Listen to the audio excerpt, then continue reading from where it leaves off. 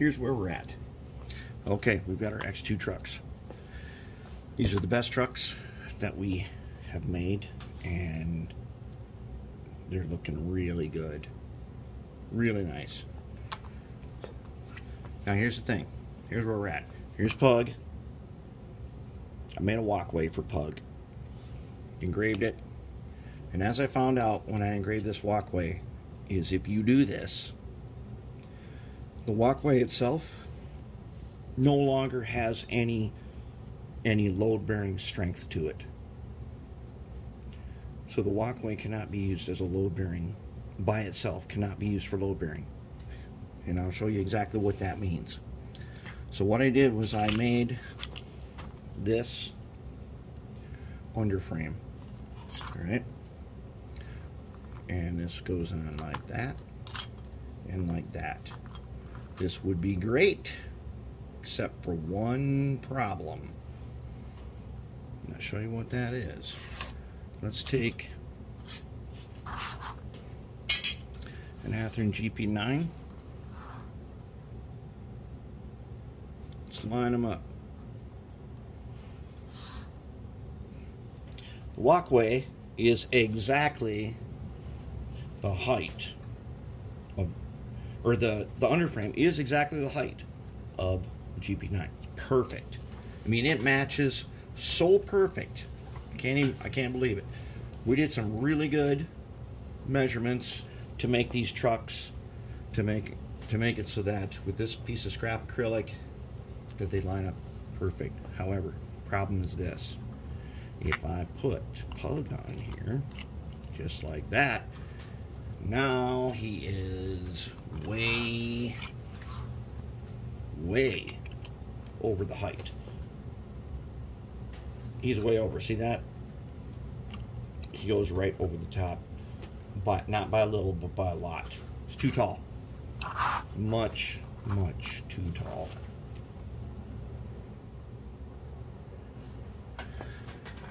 So I'm thinking, like, gosh, how could we have been so far off in our calculations to have this happen? Because now we can't use an underframe like this. Well,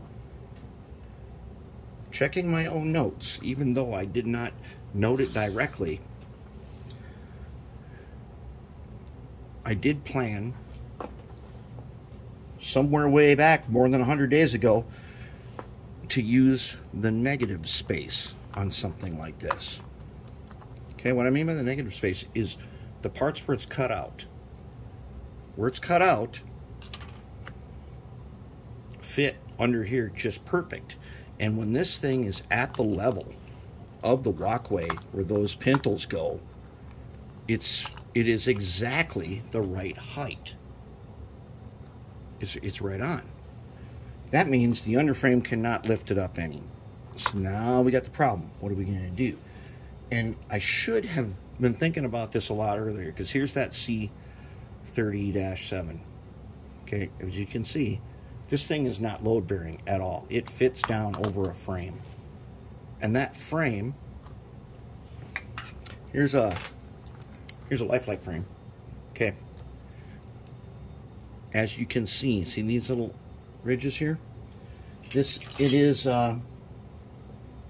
because of the height of the trucks. The trucks are right there. Okay, they're right under the underframe, and they have raised up the pintle so that the top level of the trucks right there is level with the frame. So that's our problem. The negative space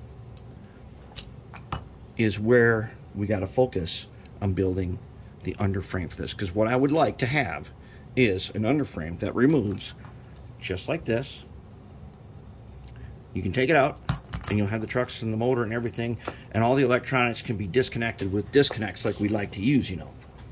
Okay, so let's take a look at a GP18, AHM GP18. For some reason the fuel tank is on backwards. It's supposed to be like that. I got a train show. They did the same thing. You see these raised edges?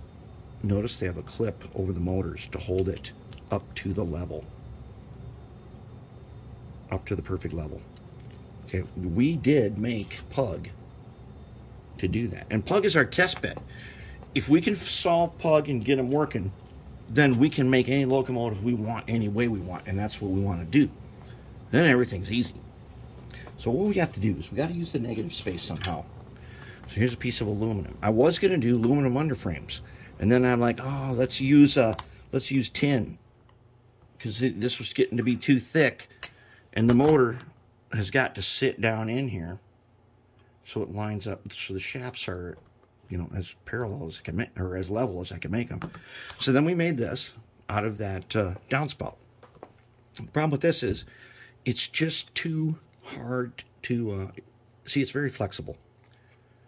Okay, so this is not really going to work as a good underframe unless we totally bond it to something on the top, which we don't have room left over to do. It would work great, but then it's bonded and we can't remove it. I could finish this right now just by cutting out a couple of holes, bonding it, and we'd be done with this. But then that doesn't fit with our purpose of having a fully maintainable underframe, which we want. We want a maintainable underframe. So here's what we got to do. We've got to make something in the space, in the cutout space, the negative space. I'm probably using some aluminum that is strong and doesn't sag, because we're going to be adding a lot of weight, especially in the fuel tank, just like the AHM does this. There's a big lead weight there. In the shell, there's a big old lead weight in here. GP18, if you don't already know, this is one of my favorites of all time. I love that thing. I think it's fantastic, and it's the locomotive I have the most of. So we need to do something like this, but then we got to be able to get around the motor so it's level.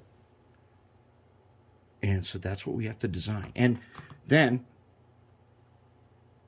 it's got to fit in the negative space, so it's inside here. So there's a couple ways we can do that. One is we can add things to the inside that set the height. That's not a terrible idea. And that's kind of where we're leaning. Or we got to have something, we can bond something to the underframe that this sets down on like a shelf. That's also totally possible. And this bendable metal, we already have determined that we can JB weld stuff to give it strength, and it works great, and then we can mill it.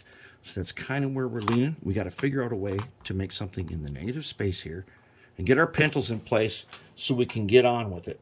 We can get everything designed, and then we can start building the locomotives.